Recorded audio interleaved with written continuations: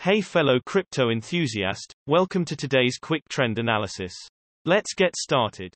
Today, find out how the price of Ethereum has changed and what the technical indicators SMA, RSI, divergence and stochastic RSI show. If you are unfamiliar with the indicators, check out the explanation videos below.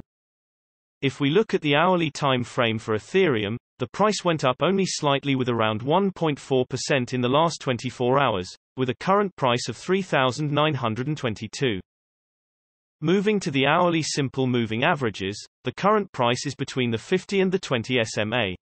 If the price bounces off the 50 SMA, which is currently at 3,909, it could be seen as a support, and the 20 SMA that is at 3,929 could be seen as a resistance to the upside. Breaking either way signals a possible further move to the corresponding direction. However, the shorter time frames are not very accurate, and the bigger time intervals like the daily should also be considered for longer price development. Looking at the hourly relative strength index, the current hourly RSI is at 51, so there are currently no signs of the crypto being overbought or oversold. Looking at the hourly stochastic RSI, we can see that the crypto is being oversold because the %K and %D lines are in the lower region. A change in the trend can be expected, or for the crypto to remain at least stable for some time. The trend has shifted upwards because the K line is currently located above the D line. Moving to the 3-hourly simple moving averages, the current price is above all simple moving averages for this time interval, which looks bullish, and it is to watch if the closest SMA, the 20 SMA, could hold support, or the price will break it to the downside below the current price of around 3,917.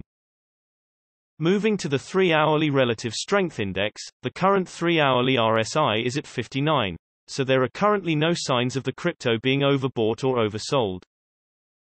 On the lookout for divergences in the 3-hourly time frame, there is a bearish divergence, which means the price could go down from now or at least consolidate for some time.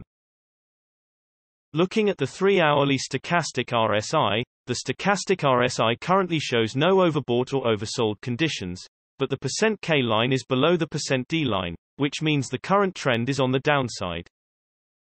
Generally, the bigger time frames have a bigger impact on the price, so please keep that in mind when we show different time frames showing contrasting indicators. Also, the shorter time frames are only representative for the short-term trading.